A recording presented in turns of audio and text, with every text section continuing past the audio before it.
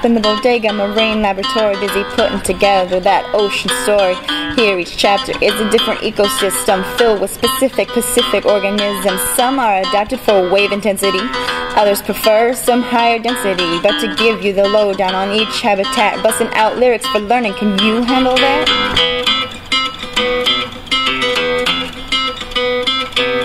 Stories starting in the rocky intertidal zone, where all them urchins, snails, and sea stars roam, aggregating anemones, partake in fish, and they just trying to complete reproductive missions. Some species they be tolerant of crazy desiccation and create a gradient, this thing we call zonation. It's intense, this wave stress unsurpassed. That's why Pastelsia palmiformis has a whole fast.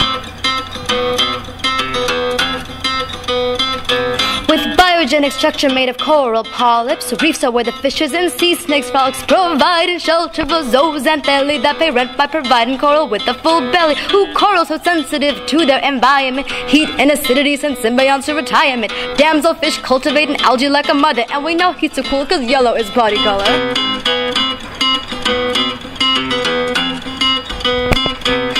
Kelp blades shade in the diver's understory, providing refuge for bright zones and Garibaldi. Their blades be so fine, they be harvested frequently, but grow so fast they a sustainable fishery. Y'all can't even handle this photosynthesizer, but they need them artists, else there's an urchin appetizer, afflicted with sunlight blocking epibionts. But keep it so fly, this will be subtidal giant.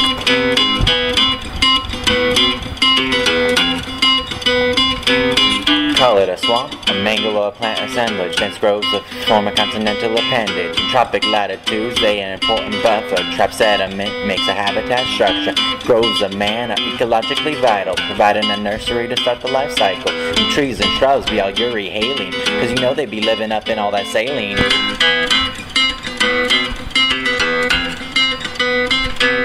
Yo, think you can handle all that salinity? Not if you're stenohaline like this manatee. Like the intertidal marshes got zonation. Salt resistance got plants to be in different location. The upper marsh got climatic variation.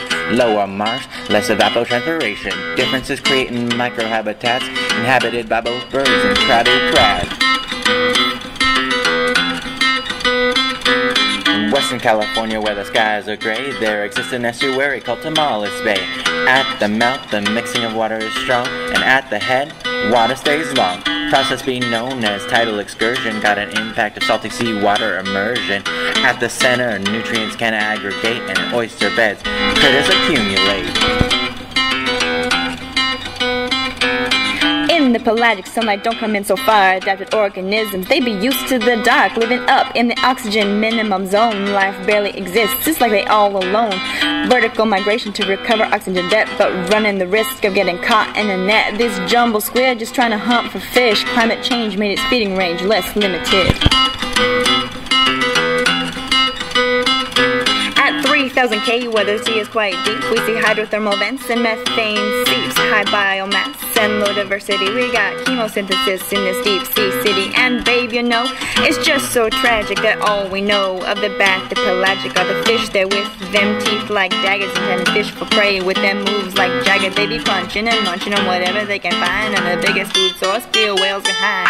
I ain't always had to think of swag that be living, but these marine ecosystems have got me straight tripping. Together we took a journey through the deep blue sea, though much of it still remains a mystery. We've been studying and researching on this coast of the West, Bodega Marine Laboratory. It's the